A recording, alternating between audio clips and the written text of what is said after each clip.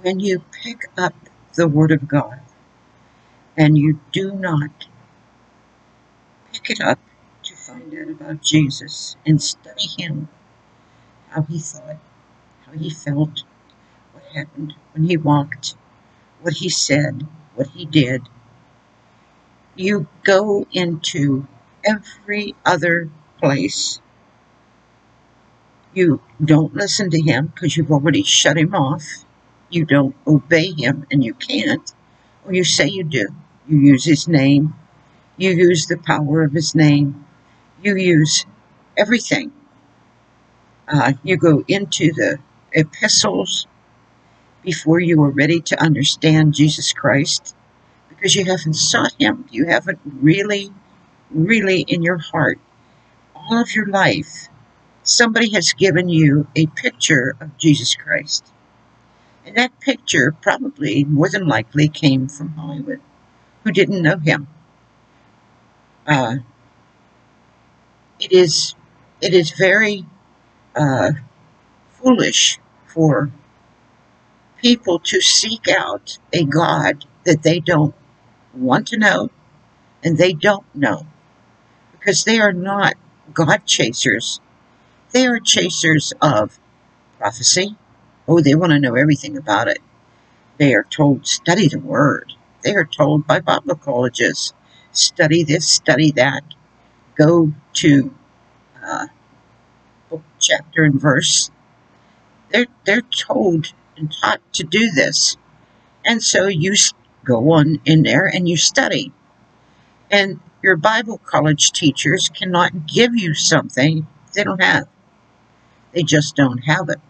I mean, one of the greatest, supposedly greatest teachers that produced a lot of people who come out of there, who are very rich today, who knew exactly how to obtain money, how to reach the people and get the people to do what they want to do.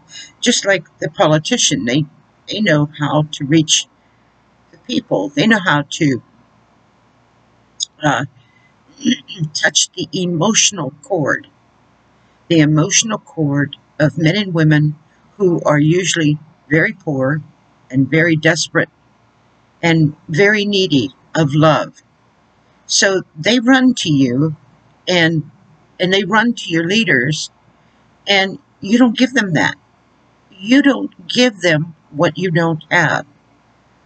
Or you say you do, but you lead them into prosperity.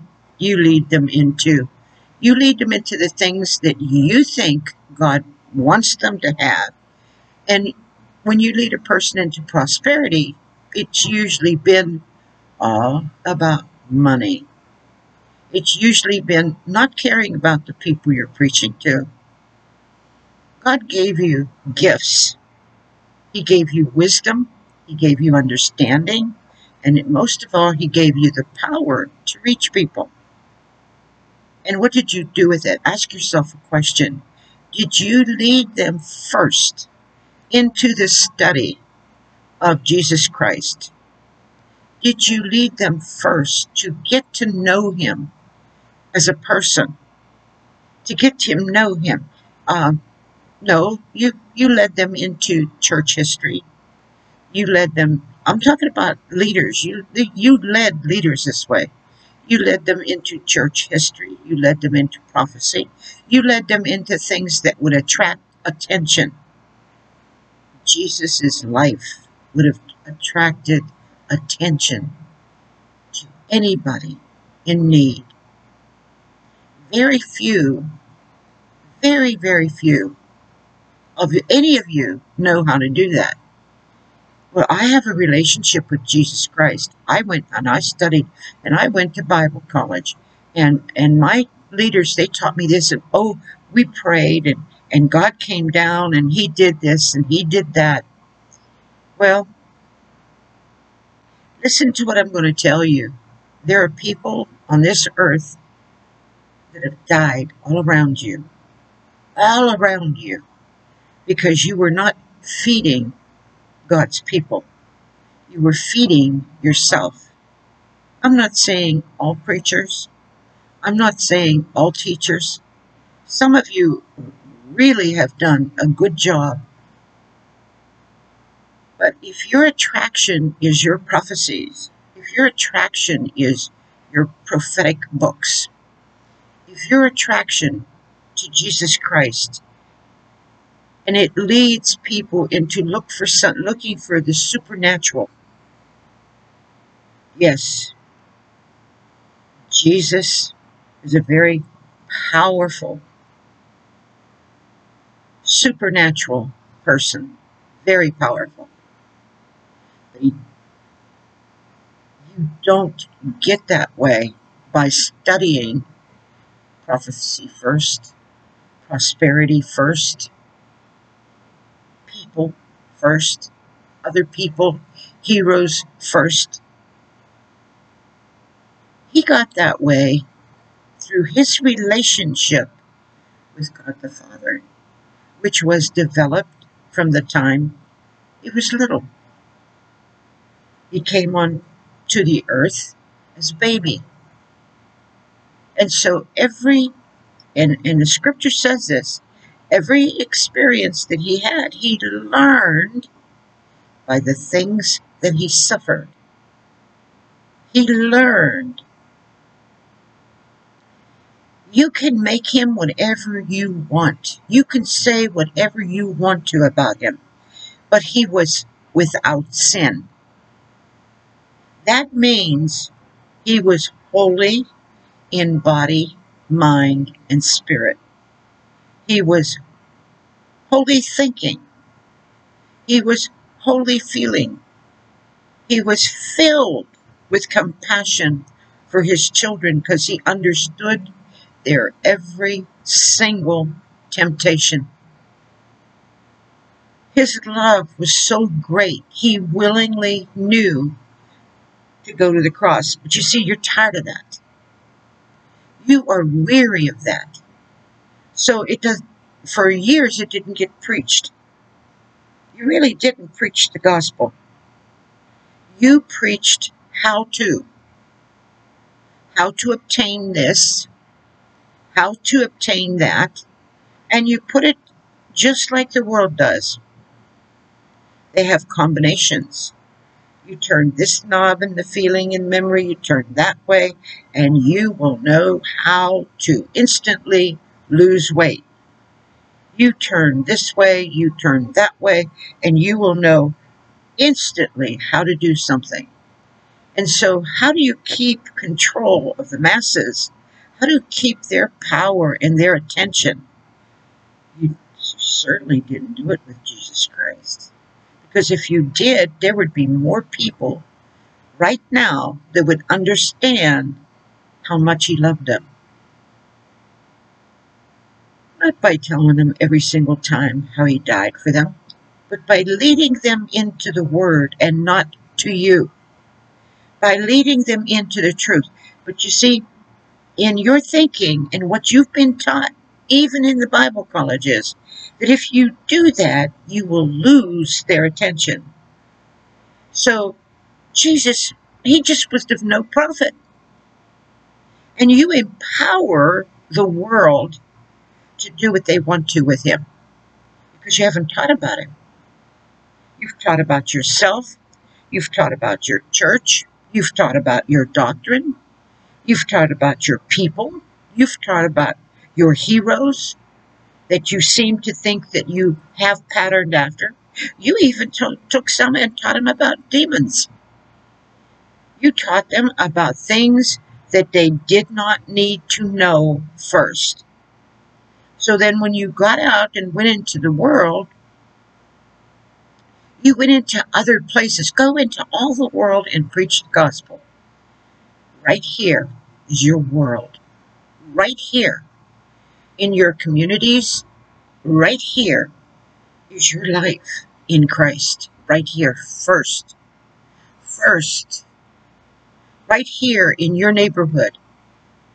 How much did you teach them how to pray so that the little girls on the block aren't raped and used and abused?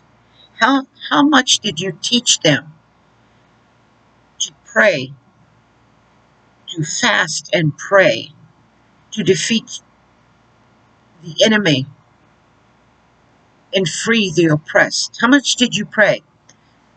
Did you pray the way Isaiah 58 says? Did you literally fast and pray to bite and to smite? Did you literally fast and pray to go against what you thought should be judged, should be condemned, and should be killed?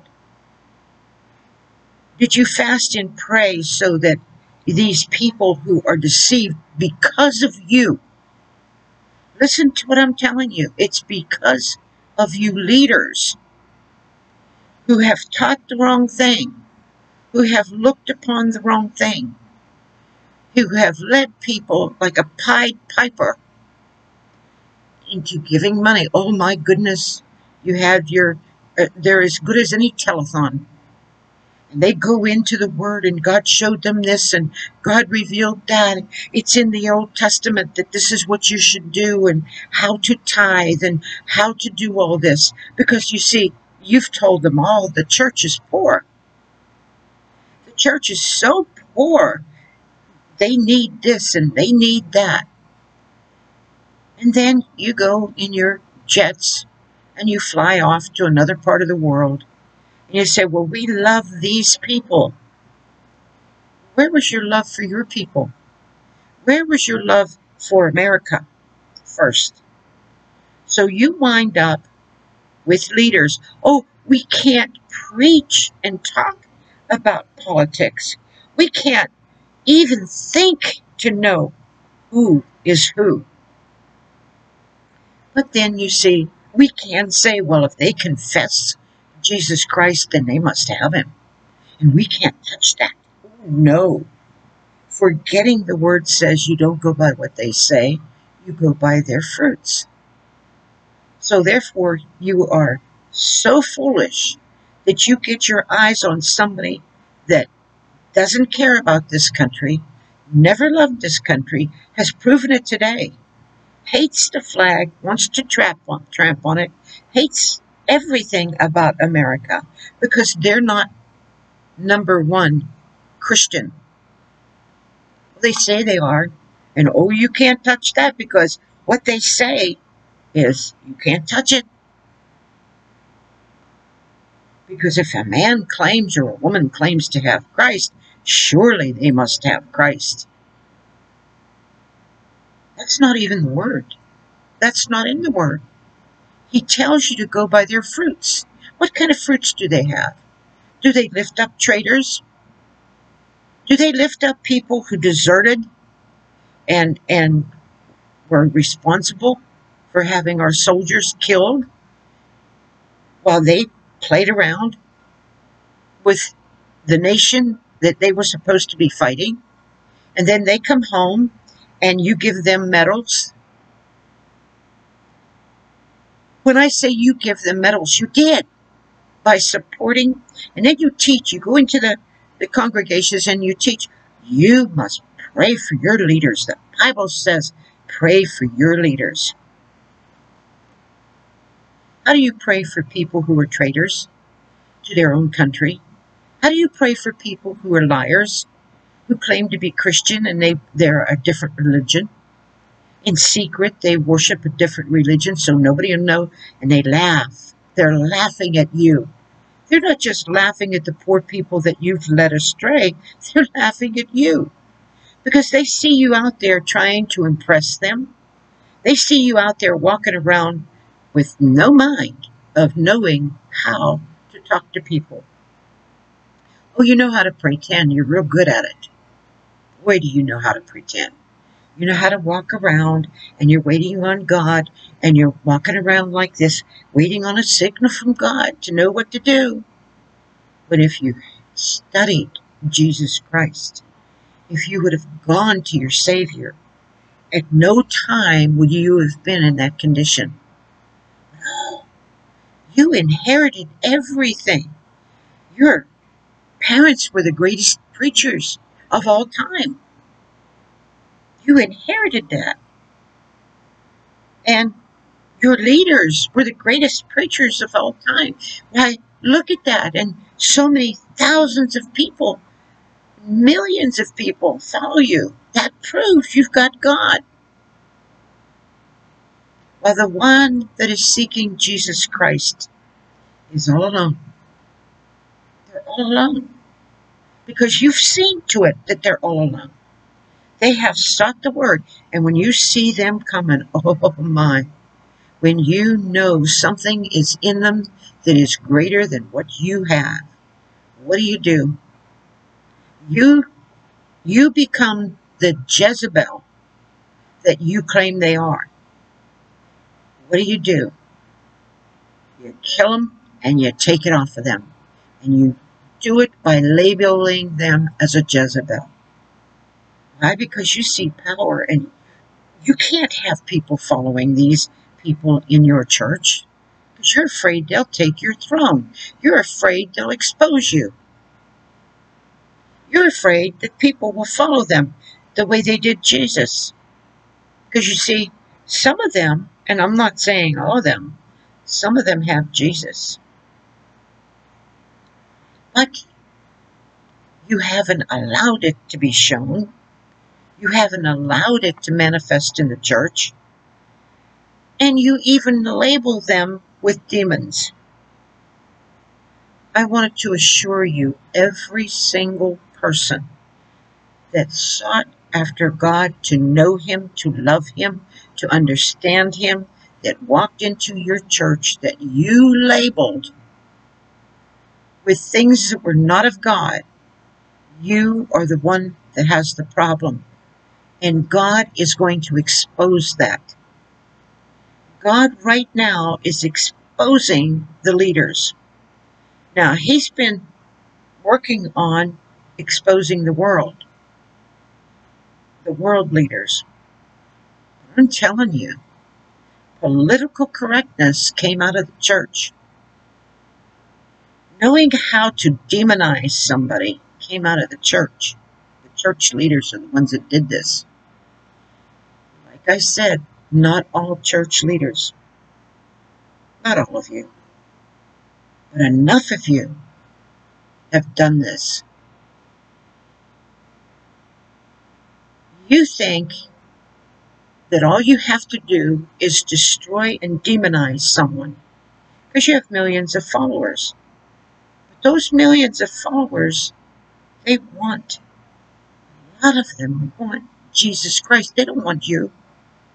They want Jesus Christ.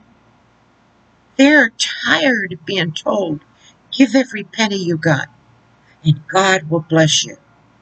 Do you know that every single person that goes into the Word to search after Christ and get Him in their heart and mind without pounding Him in with memorization, pounding Him in without hours after hours of worship?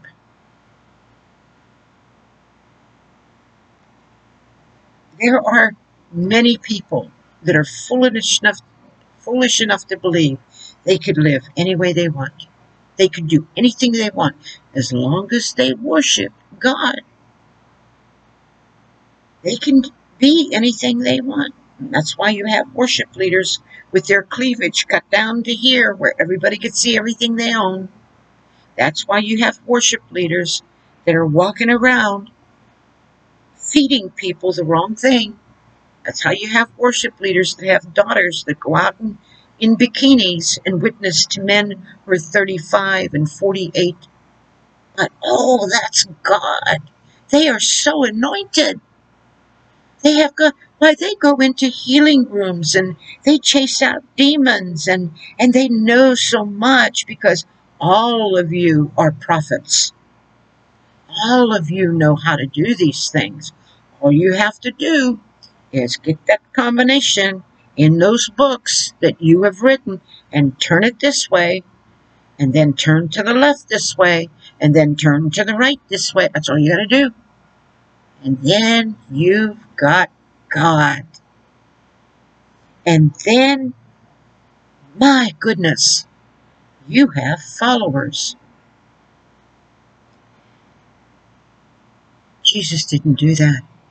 He did not encourage any teenage girls, any girls of any kind, to walk naked before men to attract them. But hey, I'm a preacher. I've got this church. I've got this ministry. I've got people giving me money and they're tithing to me. I've got people doing this. And you see that one over there? They don't have any prosperity. So nobody's going to follow them.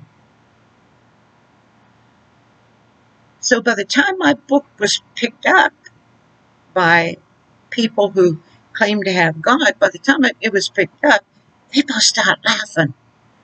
They said, you know what? As strong as that word is, nobody's going to believe them. Nobody's going to listen to them. Because they had it all sewed up. They had the political world sewed up and set in place, and they had the spiritual world set up in place. And you have people right now sitting there talking about the supernatural experiences of people. Anything to attract. Anything. I wrote to one of those people and talked to them about the glory of God. And they put out a message not even knowing what the glory of God is. They know how to attract, and they know how to claim that they know everything. And they invite people that have had these supernatural experiences.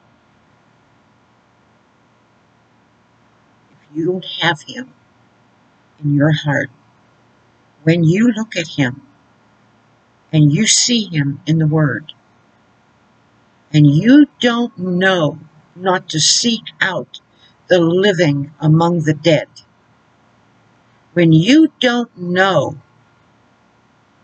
how to see Him and love Him so much that you will hear what He has to say, not what some preacher has to say.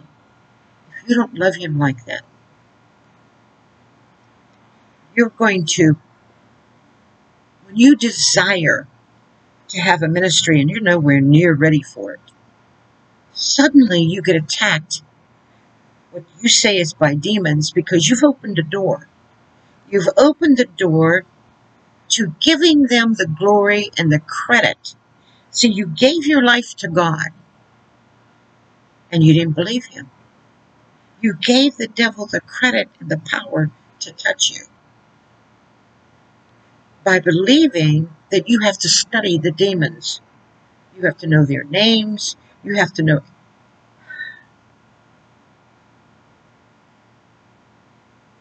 And all you needed to know was Jesus Christ. Oh, but you're ready for ministry. You're out there and God's called you to a ministry. And you want to know something? I'm sure He has. That doesn't give you the power to take His word and overthrow God from the throne of your heart. That's what you do. When you study demons and you don't study Jesus Christ, you are taking Christ out of the Bible and just kicking Him out. Because that's unimportant. We've all heard that He died for us. That's unimportant. We all know that He walked on the earth and He healed and delivered. We all know. I mean, that's stuff we know. As I told you before, God gave me a scripture, and I'll never forget it. And I'll say it to you again.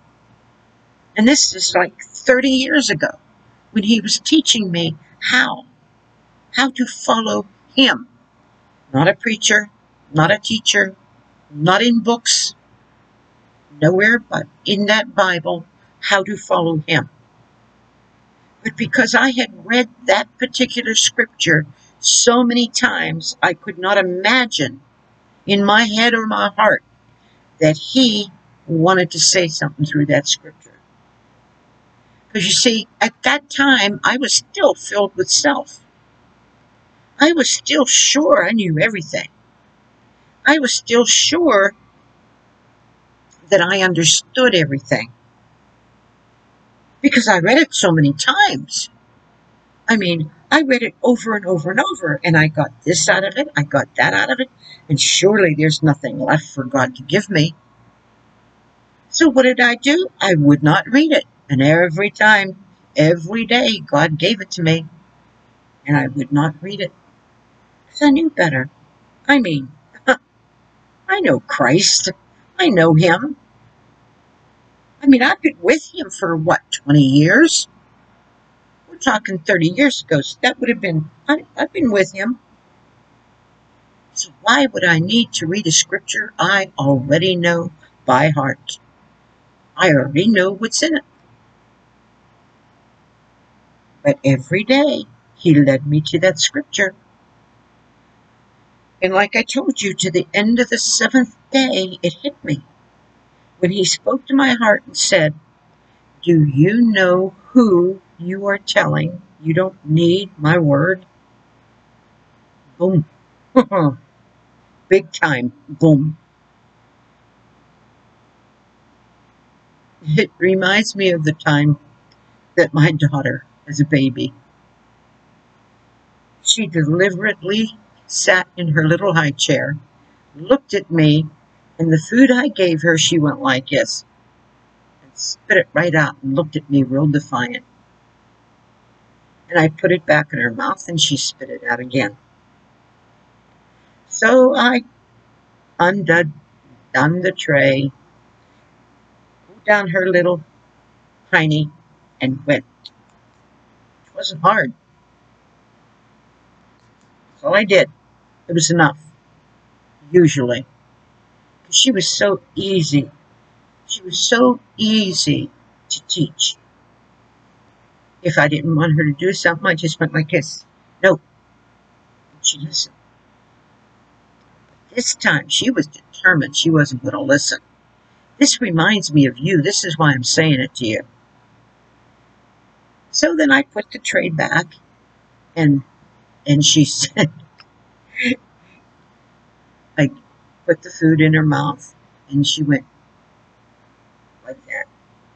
She did this, and I pulled the tray slowly out, took her little hiney, and went. Well, about the 5th time, that little hiney, it was starting to hurt. And she was so upset that I did it that many times that what she did was, on the 5th time, it kind of like hurt a little bit to sit. So what she did was, is she went, and when she spilled some out of her mouth, she picked it up and ate it. And she never defied me again on anything. Well, God is just the same way with you. When he feeds you the word and you spit it out, I don't need it. You see, he calls you a child. He doesn't call you an adult. He calls you a child. You are the children of God. And unless you come unto me as a child, you're never going to see the kingdom of heaven. So here he is, taking me and feeding me. And I'll never forget which psalm it was. But he gave me that psalm. I would need it. I kept spitting it out for 7 solid days. Well, you know, when he told me that I was talking to God, when he revealed that to me, what happened to me was it hit me like it hit her. And so what did I do? I picked it up and I started eating it. So for a whole week, every day I ate it because I knew God by this time. I knew that when he gave me a scripture, there was always something in it. I knew that. But I was getting nothing every day. God was dead silent. And he had taught me a long time ago, the only time God does not give you an answer is when he knows you won't listen. When he knows you won't believe, you can seek him every day and he will not talk to you. Because you don't have the mind to listen or the heart. So what you've got to do is go before God and ask him to forgive you for that state of mind and that state of heart. so that you can hear him. But you will do that. So you see, that doesn't happen because you've been told and you've been taught different things. You don't know him enough to know that that's his character. That's the way he is. He's a great father. Really, he is. He's a great son. He is a great brother. So I went 7 days, and I've said this before, I went 7 days.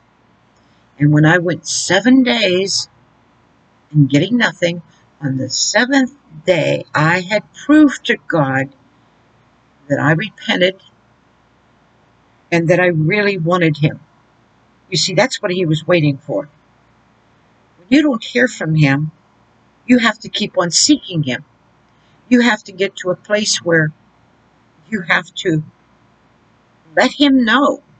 Because you see, you've already shunned him over and over and over. And he just doesn't take the insult easily. He doesn't take it lightly. It's an insult. You're talking to God the Father. You're talking to Jesus Christ who died for you. And you are going to, I don't need that. I don't need to know about Jesus. I read about him over and over and over. Why, I saw this movie and I saw that movie and I heard this preacher preach and I heard that one. I don't need to hear nothing about Jesus Christ. Attitude. Now you're in a position that you have got to prove to God that you believe him. That there are secrets inside of that word about Jesus Christ you've never seen. Revelation you've never heard. Because you've heard this one, you've heard this. I listen to preaching all day long. I listen to this preacher and that preacher who gives out messages that may not even be for you because it's a distraction to take your mind into prophecy, to take your mind into, oh, I'm called to be a healer. Oh, I'm called to cast out demons. All of these distractions are what you listen to.